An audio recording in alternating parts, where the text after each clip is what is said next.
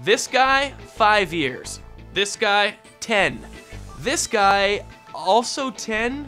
Thanks to mandatory minimum sentencing laws, not everyone thrown in prison is a cold-blooded axe-murderer. That's today's BFD. Brain Food Daily. A mandatory minimum is when a person goes to jail for a set length of time based on the crime they committed. End of story. At first, this doesn't sound like such a bad idea. The judge doesn't even have to think of what the sentence should be. All he has to do is sit down, bang a gavel, and decide what he wants for lunch. I sentence you to 40 calzones. I mean years. Years in jail. Ooh, calzone. But that sort of defeats the point of a judicial system. See, judges are supposed to be more than old dudes in wizard cloaks.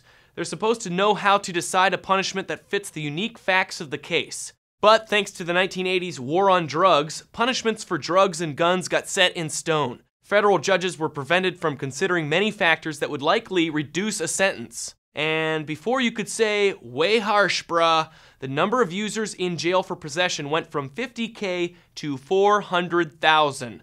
That's an entire Fish Stadium tour gone. Yeah. Take the case of Chris Wallace, not Biggie. He started growing marijuana in Montana after the state legalized cannabis for medical reasons. Federal agents raided his yurt, and he's now looking at an 80-year mandatory sentence for drug trafficking.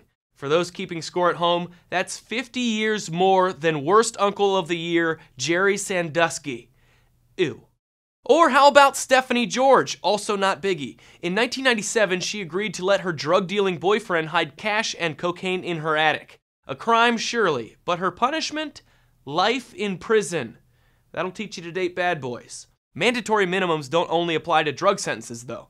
The second most popular type of minimum sentencing is for gun violence. Though that sounds more reasonable than locking up stoners forever, gun violence isn't without its gray areas. In Florida, a woman named Marissa Alexander fired a warning shot to scare away her abusive ex-husband who had broken into her home.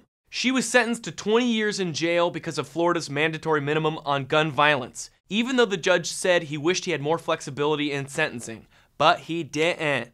So yeah, these laws are based on shoddy and outdated principles. Mandatory sentences don't deter criminals, and they keep judges from making the punishment fit the crime.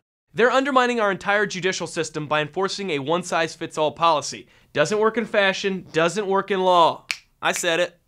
The fight against mandatory minimums recently scored a huge victory with the passage of SB 9 in the California State Senate.